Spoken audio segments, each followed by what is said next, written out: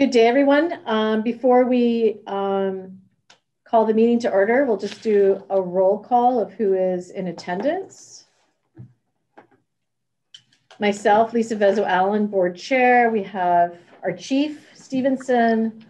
We have vice chair, John Bruno. We have Ian McKenzie, board member.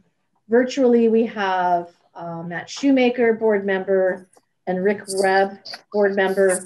We also have Sarah Miles, our board secretary. We have Lincoln Ludit, our communications person for police services. We also have Tina Caruso, who's our human resource supervisor at police services, and staff sergeant Vicky Monto. And from the media, I see James Hopkin, Brian Kelly, and we have another community member that's coming up as an L. Cohen. So welcome. I first would like to start with our territorial acknowledgement. We'd like to begin by acknowledging that we are in Robinson-Huron Treaty territory, and the land on which we are gathered is the traditional territory of the Anishinaabe, specifically the Garden River and Batchewana First Nations, as well as the Métis people in this area is known as Ba-Wa-Ting. So welcome, everyone. I'd like to call the meeting to order. We are 1:08 p.m. Do we have any declarations of conflict of interest? Seeing none. Any questions arising out of the minutes not otherwise on the agenda? Ian? Yes, your last agenda, due to illness, I wasn't here, but the subject that's very close to my heart was brought up, and that was with regards to the board ledger fund and how it should be spent. A number of years ago when I was on the police services board, at that time, I had strongly recommended that money should be used for the police services and any affiliates like Crime Stoppers or maybe bursaries for college and university. But other than that, not to be spent on anything, as it's public money. It's not ours to spend on various charities. And God knows there's hundreds of very worthy charities that would like to be tapping into that. So I'm, I guess, on the same side of the ledger as Councillor. Well, why don't you, Ian, why don't we put that on other business? We'll put that under other business and it's just that you discussed it at the last meeting. So I'm just saying I'm along with Matt. Well, there was no decision made. So why don't we, do you want to put that on other business? Matt, would you like to put that under other business to discuss? Well, I think I certainly discussed what I thought of it at the last meeting. I think Ian, if he's just referencing what happened at the last meeting, probably is proper to have it under the questions arising out of the minutes if he otherwise doesn't want to put a motion forward or anything of that nature. That's correct. Well, why don't we, what I'm suggesting is we will distribute the policy that was established and we'll put it on the agenda for the next meeting so that everyone can review the policy first. Are we in agreement with that? Sure. Okay. Yes. Thanks, Ian. Thanks, Matt. I had one. I can't tell if anybody else's hand is up, but we got the memo the other day from the Solicitor General about advising the police service if we're going to be candidates in the municipal election, and I've declared my intention previously to seek the mayor's office this fall. So I just wanted to let the police service board know that. I'm sure folks there have read it in the news, but I just wanted to put it in the minutes that I've advised them of such. Yes, we have, Matt. Thank you. And even though I haven't even started my nomination process yet, I do intend to run for Ward 2 again. So thanks. All right, adoption of minutes for March 31st. I need a mover and a seconder. John? I'll move it, Lisa, or second it. Okay, Rick, I'll have you second. Sorry, Matt and Rick, since you're not on video, if you can just give a holler or a hand up, whatever works for you, okay? So moved by John, seconded by Rick. Resolve that the minutes of the regular meeting as presented be hereby approved. All in favor? I'm in Approved. favor. Thank you. Motion to accept the agenda April 28th, 2022. I need a mover. John, seconder Ian. Resolve that the agenda of the regular meeting as presented be hereby approved. All in favor? Wonderful. I'm in favor. Yeah. Very much looking forward to this presentation. We have Staff Sergeant Vicki Monto doing our presentation about diversity, inclusion, approach in recruitment. So take it away, and thank you so much for attending. Thank you so much, everyone, for listening to our presentation. I have my partner, Tina Caruso. She's the supervisor in charge of human resources today. So we're going to just bounce some ideas back and forth for you all. Obviously, if you have any questions, please feel free. What we did in this presentation is we looked at what we've done, where we're at, and where we are moving forward. So we're just going to start in what we've done, career fairs. In the past, we've done post-secondary education through the high school liaison officers. We've used Constable Kirkpatrick and Constable Cajamelio to do outreach for us. We've also done Blue Line Expo. I'll let Tia speak. So Blue Line Expo, this was pre-COVID. We attended in Toronto and we did a job fair there for all first responders. So that was a great experience in getting us on the map. Trying to recruit, get some officers, civilian members back to Sault Ste. Marie, and also any new members that want to move to Sault Ste. Marie. So that was that went well. Looking forward to doing that in the after post-COVID, which I think is a great opportunity for our service. We have also on the civilian side have been working with Sioux College and Algoma University and attending their career fairs too on an ongoing basis, and we've been doing that for a number of years. We've also done presentations to the Police Foundation program. We did that last year. We wanted to make sure we were appealing to the entire school. So this year we ensured that we went to the career fair for the entire whole of Sioux College because we recognize that we want to target a very wide audience. We want to look at nursing students. We want to look at STEM. We really want to reach out. And we know that Sioux College, with their international students, they did just win an award, and we certainly want to appeal to that as well. Algoma University, we've done that as well. We were a month long with their career fair as well. I just recently did a presentation to NOLA, our Northern Ontario Latin Hispanic Association. I was really happy with the results of that. One of the special parts is they had their St. Mary's English as a second language class. They actually had 30 people in attendance for that. We also got to reach out to people who are from Brazil, Colombia, Peru, and Mexico. So as part of that as well, we recognize that sometimes one of the challenges is permanent residency. So we know that in order to move forward in a policing career, volunteering opportunities are really going to help. So I've been in touch with Sergeant Siri as well as Inspector Bolduc, and we're looking forward to moving forward with our auxiliary program and getting people in the door. That's what we want to do. They've also been in contact with me about policing. So I know it was a success. They said, I'm really interested. They're interested in policing and they want to volunteer. So social media, obviously I've had to really update and understand what young people today, and Lincoln's really helped me with that. So we've updated our website. I've done a video. We have Sergeant Nikki Magnan, who did a video on policing. What we really wanted to do is accurately reflect what policing is, just not what it's misconstrued in the media, the old things that we used to see. So we have Nikki, we have Bo Nabu, he works with our MCCRT program, and he is showing our partnerships with our community partners, working with the Sioux Area Hospital. He is also going to be featured. We have Constable Houselander, who's one of our young female officers. And we also have Constable Cajamelio, who's also done an extensive amount of community involvement. It sounds like it's very female forward, which it is, because it's part of what we're doing is we are trying to establish some parity, and we're trying to obviously recruit females into this career, and also our partners from our multicultural communities. We've done Q&A, videos, hashtags. Tina can talk about an interview as well that she's done. So on the social media side, on the civilian side, we've actually done a big blast with the website, updated it, more modernized.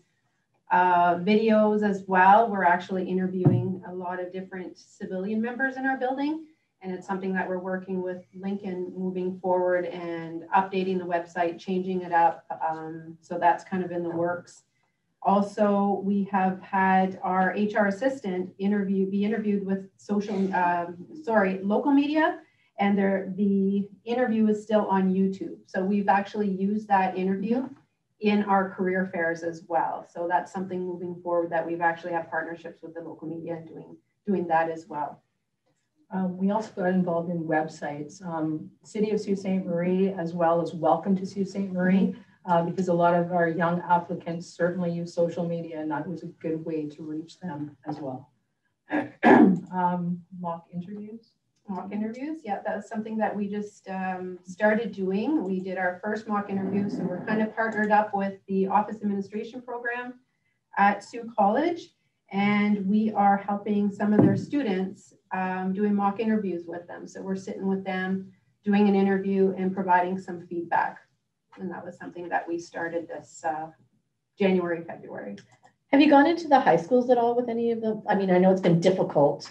But yes, I could see them really loving, I could see them loving the mock interviews. Yes, so we are actually Police Week. We are looking into starting to go into the schools and starting to work with classes and in there and doing presentations. Yeah, wonderful.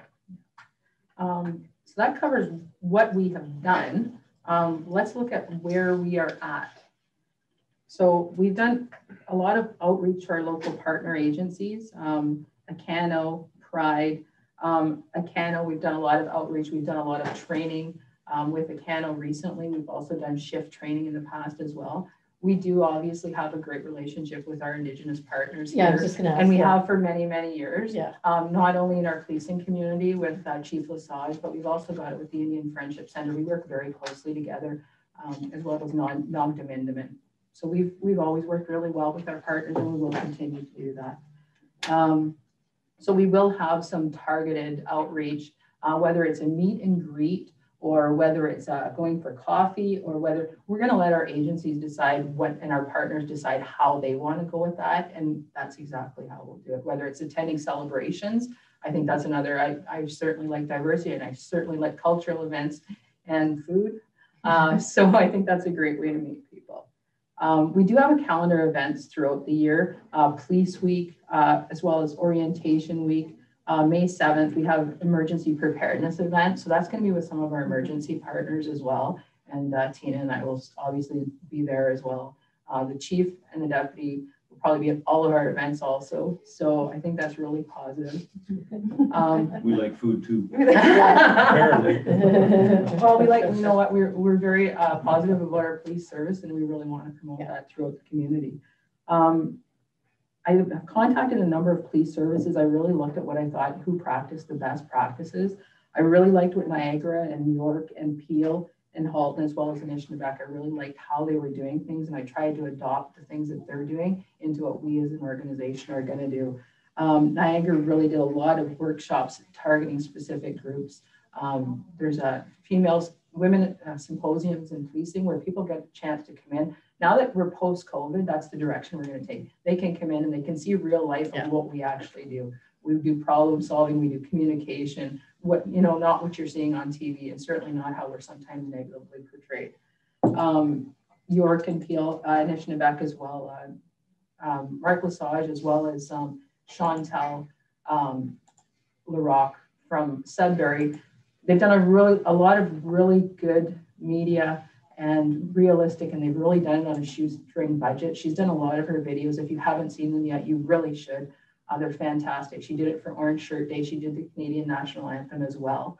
If you haven't seen it, you really ought to. And I really like that she did this. And Lincoln and I tried to adopt it as well. Yeah, you can do things on a cell phone. You can do things on a very limited budget. And that is exactly what we are doing. And Tina did it with her dispatchers as well. So it's very realistic.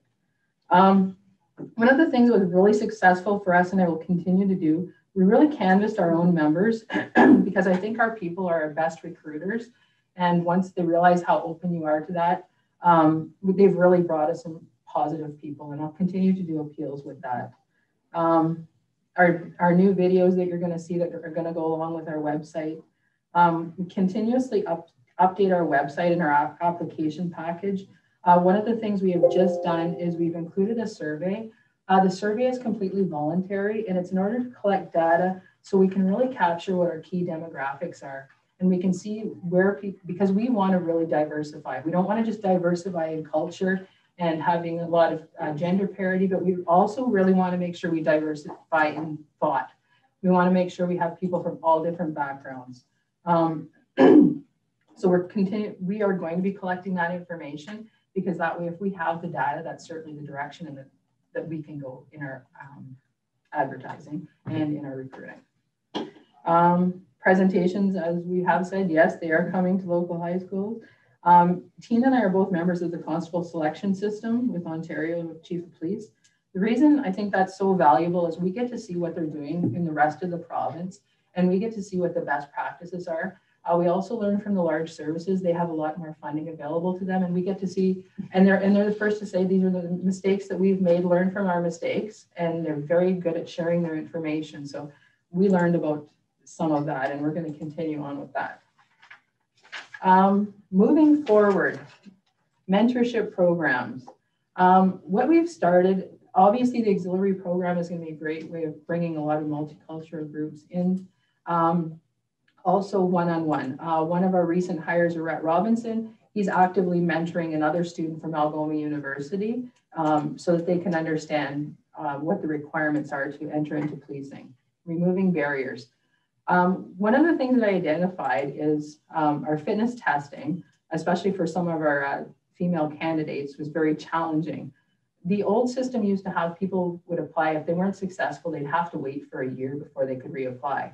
I didn't think that was very realistic. So we put it back to 3 months, and that wasn't something I can say I came up with myself. It was when I looked at how Peel had done it and how York had done it to accurately reflect it. We want it to be a benchmark. We don't want it to be a screen out tool. It's a chance to get people into the door, and then we can work with people and we can explain to them, this is how you can succeed. It is a,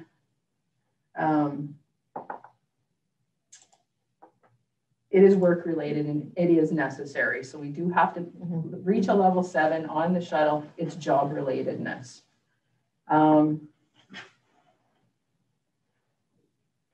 So that's something we've done to remove barriers. The CSS program as well, by going electronic, it removed barriers because candidates who are, say, in the far north, who normally would have challenges in the old processes to apply, this is online and they can apply. If it's a challenge financially and they're marginalized individuals, they can certainly appeal to OACP, and their amount, which is $250, will be covered. So we're not eliminating people. Ongoing presentations with community partners. Sioux College, Algoma University. We haven't touched with Lake Superior State University yet, but we certainly will. We have outreach. I have spoken with Pride as well, and there will be programs coming forward in the future. We will be going to we will go into other universities and colleges as well with information for them. Like I said, whether it's a presentation, whether it's a meet and greet, we're certainly open to new ideas. One of the other things that we're doing that I really liked, a lot of the female applicants that we had that have been really successful officers throughout the years have been very competitive athletes. So we were looking at, originally I was looking at female hockey, and I spoke with Shannon Bolduck, who's one of our recruiters. She's also a coach at Sioux College hockey program. Mark Dubas's daughter. Mark Dubas is an officer who's been with us for 100 years. So Mark is going to, Mark's daughter was actually coaching with Rep Hockey. So what has been in the works is there was an invitation sent out to all the female hockey players, and we are going to have a meet and greet. That wasn't enough, so we decided we were going to extend it to all of Sioux College's varsity athletes. So the offer has been extended to soccer as well as curling and any varsity athlete. That's great. Sorry. Also to have the meet and greets, but also do an information booth. So when major events happening in the sporting world, especially with university and college schedules, setting up booths, being there, being visible. Somebody wants to come up and ask questions, we're there. The other thing too is maybe we are even looking at potential Greyhound games, right? Having a booth there, officers there, looking at the Jumbotron to even advertise there. Definitely. So that's something too that we're looking into too. We will schedule virtual employment information sessions. However, I'm very hopeful. We can certainly use that with our out of town people, but I think personal meetings are super valuable. So I really want to go ahead with that. And I really want not just us from recruiting, but officers as a whole back out in the community. So they're very approachable, because any officer is going to tell you about this career. So I really want to see that a lot more. I know that's something, certainly the direction from the chief as well. I think in terms of events too, the Downtown Association already has their calendar out. So Poutine Feast would be probably a really good one. And they have their downtown street parties already. Everything's all scheduled. Okay. So if I can even. Yeah, you know what, if you forward that, I would really appreciate it. I did look at it the other day. And I like the fact that it was planned already a year in advance. So yeah, we'll absolutely. I'll flip you the calendar. Yeah, definitely. I know Tina has been participating. For what? The last one. So this one is fairly new, just in the last couple of weeks. I'm on the HR committee with the Ontario Association of Chiefs of Police. So they have an HR representative from each of the police services in Ontario. We have been working together. I've been working with them for about 3 years. They now are feeling the same pain as us for recruitment and retention. So they've actually created a new recruitment and retention working group that I'm a part of. So that's just something that has been started, and it's in planning mode. So I think that'll bring a lot of great ideas moving forward. Yeah, that's great. Yeah. There's a couple ideas. Good for time? Good for time? Mm-hmm. Okay. Okay. There's just a couple ideas I really wanted to get out to everyone. And I want you to understand that diversity is a fact and inclusion is a behavior. And our community is changing, and that is a reality. Okay. And obviously, as policing, we want to reflect the community that we're serving. Some of the recent hires that we've had, just to reflect how we have diversity in thought, we have individuals with psych and social degrees, an airline pilot, an aircraft engineer, a human resources specialist, an IT data specialist. So we have a lot of diversity in thought coming forward, and I'm really excited to see what's going to happen over the next several years. We understood prior to the constable selection system, I was on the OACP working group. So we really identified the old system was very antiquated. It had to be revamped, and we did revamp it. The essential competencies are much different now. And I think that it's important for us to look forward in modernizing. What the survey does for us as well, stats gives us decision-making authority, and our communities are changing. Some of the skills that I really think benefit our organization by really diversifying, you get language, cultural knowledge, relatability, innovation, and new ways of thinking and new ways of doing things. And I know that's something that our chief really stresses with us. And I think consistency is the hallmark to all fairness. So what we've done, community-focused recruiting. We've done outreach, employment information sessions. We've done targeted recruitment through employment and information sessions. We've done outreaches to the colleges and university programs so that our presence is there at the career fairs and the job fairs. We've done classroom presentations, and that allows direct interaction.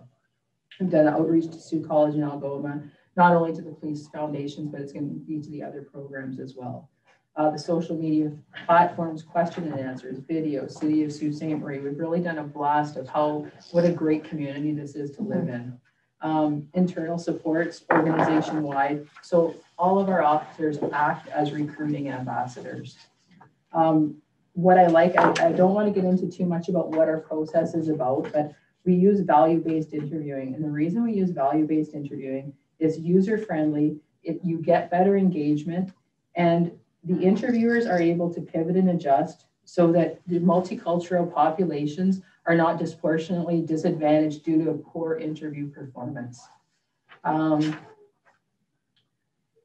So moving forward, plans in place, we will be doing enhanced women's symposiums. We're going to require a wide range of female officers from various cultural backgrounds in attendance, and they're going to have the opportunity to do guidance and mentoring with the attendees, and we're going to do some relationship building. And again, we had talked about the shuttle run. The word I was struggling with, it's a bona fide occupational requirement. So that's what you have to, it's a job requirement. It's about meeting the demands of policing. And that's why we're aiming for a level 7. And we did recognize throughout the province that services must prioritize the physical readiness and screening. So, That's awesome. I would love for you to share this with the Social Equity Committee.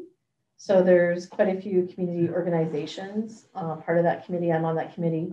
Inspector Bolduc usually attends. okay. And I think that would be really wonderful. You probably get some good feedback as well. So I'll talk to Maggie McGoldrick. She works under the DSAB, and she's the Social Equity Coordinator.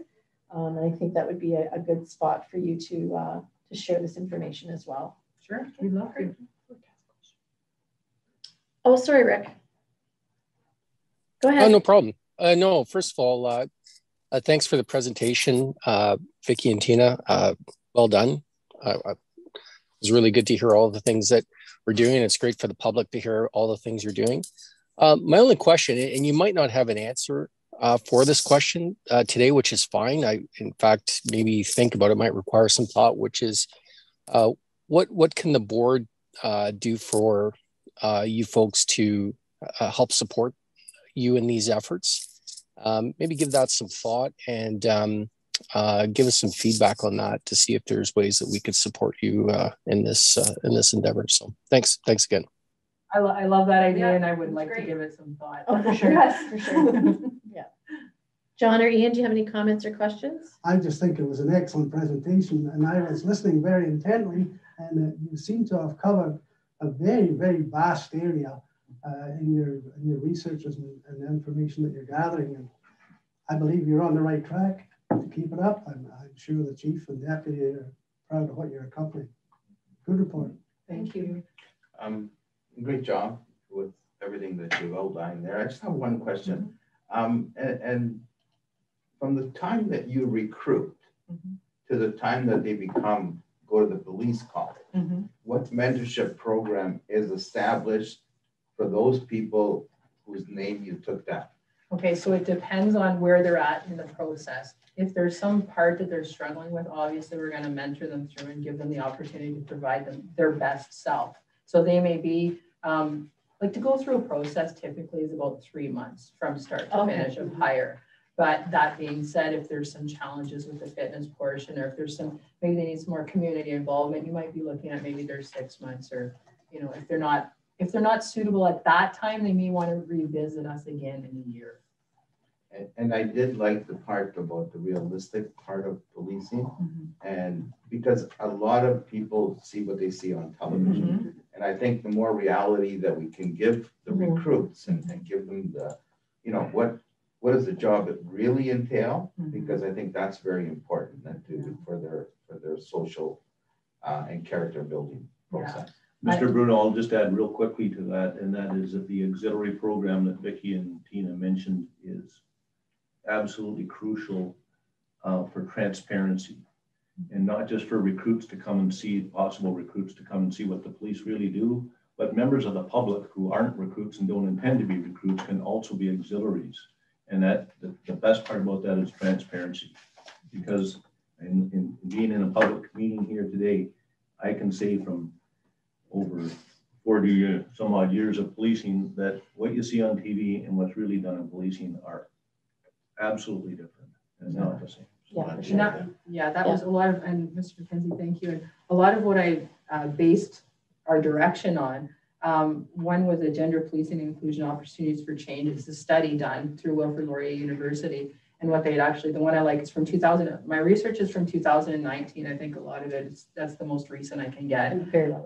They had taken people from international academic scholars from across the world, and they come up with these, and it applies to not only our female candidates, but also our multicultural candidates as well. For sure. Also the National Institute of Justice, Women in Policing, Breaking Barriers and Blazing a Path.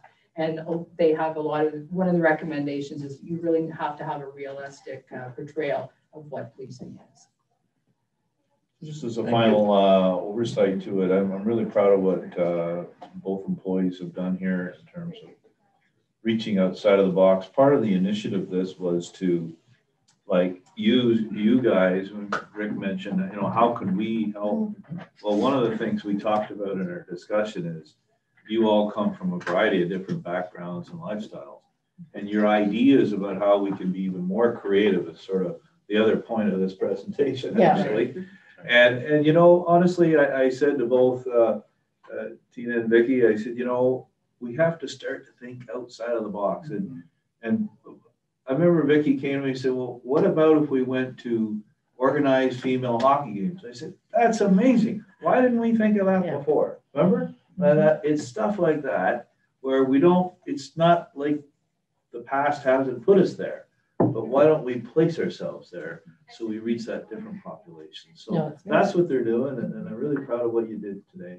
Bob and I are both proud, and we want to continue forward on this and have that community input and say, where could we be next? Right?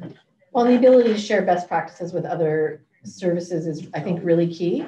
And it's wonderful that you're able to do that, for sure. Matt, did you have any comments or questions?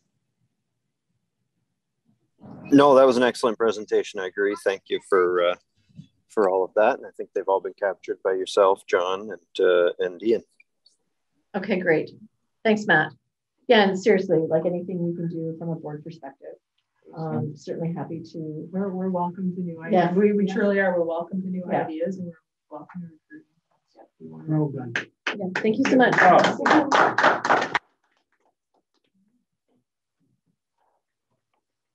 Now we're at communications and reports. Chief Stevenson, you can take it away. Thank you. I'm glad to see you mentioned soccer. Yes. That put your score way up.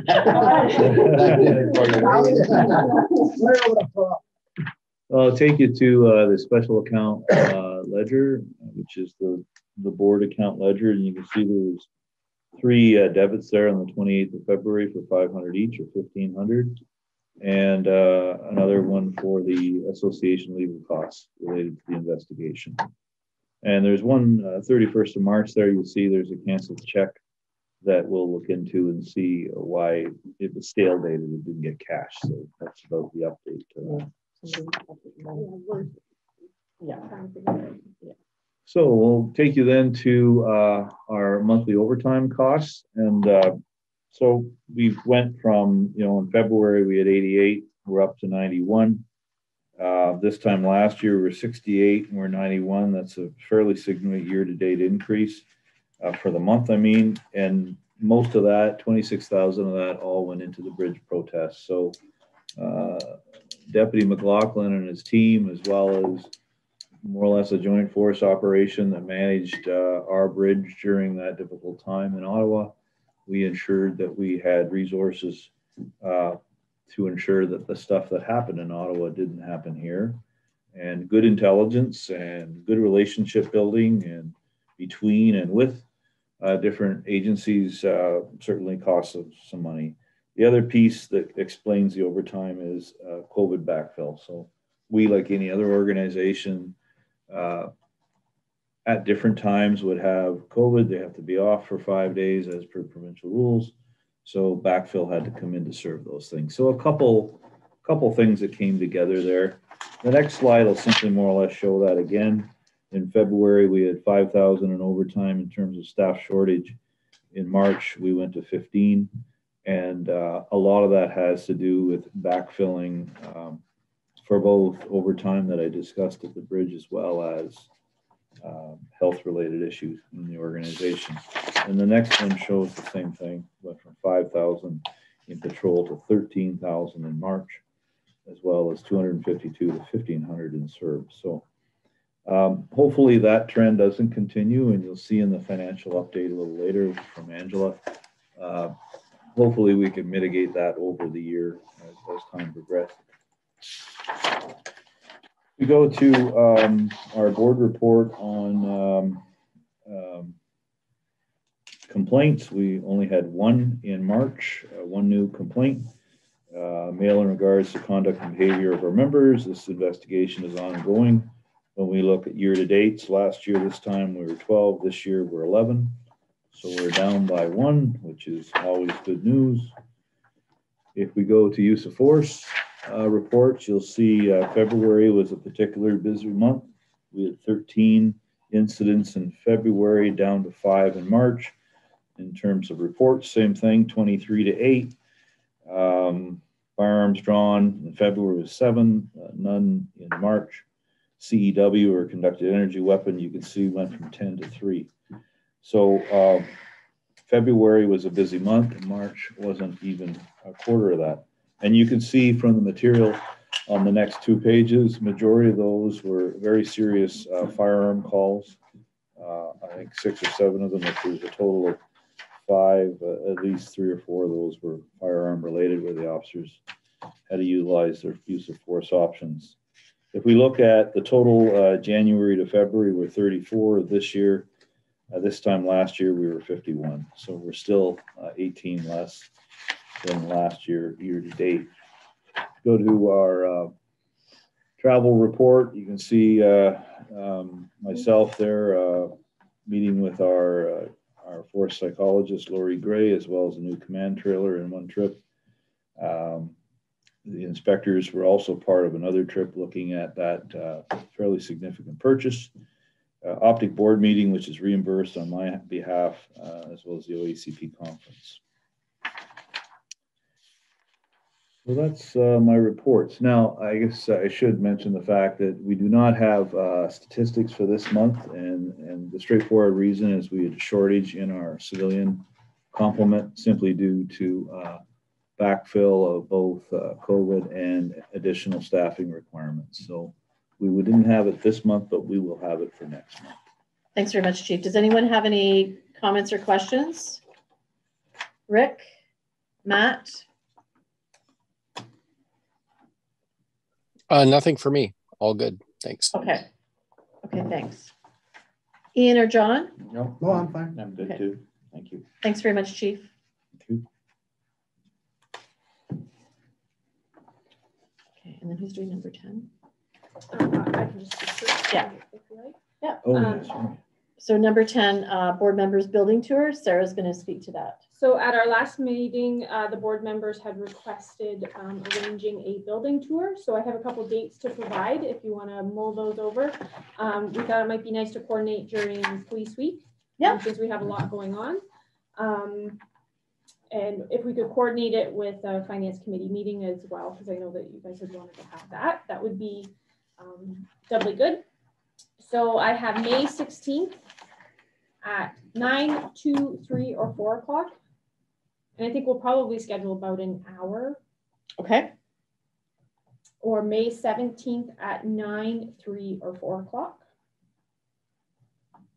Okay. And if neither of those dates work, we can go back to the drawing board and find some more of it. If you want to take until the end of the meeting to check your schedules, or email me over the next couple of days, we'll get that sorted out. Why don't you, just because we have some remote board members, why don't you send us an email, Yes. Sarah, and then we can, maybe even a doodle poll. Okay. Would probably, rather than getting a bunch of emails back, just do a doodle poll. Thanks so much. Appreciate it. Sarah, when is it usually the shift change here? Is it a shift change at 3 o'clock or 5 o'clock? It's usually an evening thing. Most of the changeover happens around 6:30, I would say, right? 6 and 7. I'm just looking at the times you've got there. Maybe 3 o'clock in the afternoon is. It's only a suggestion. Well, we've got the times, and then we'll see where everyone is available. Yeah. So Yeah.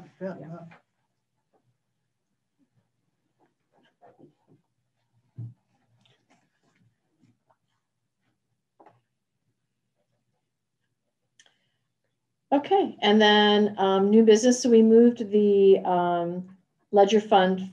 We'll put that on the actual agenda for the next meeting in May.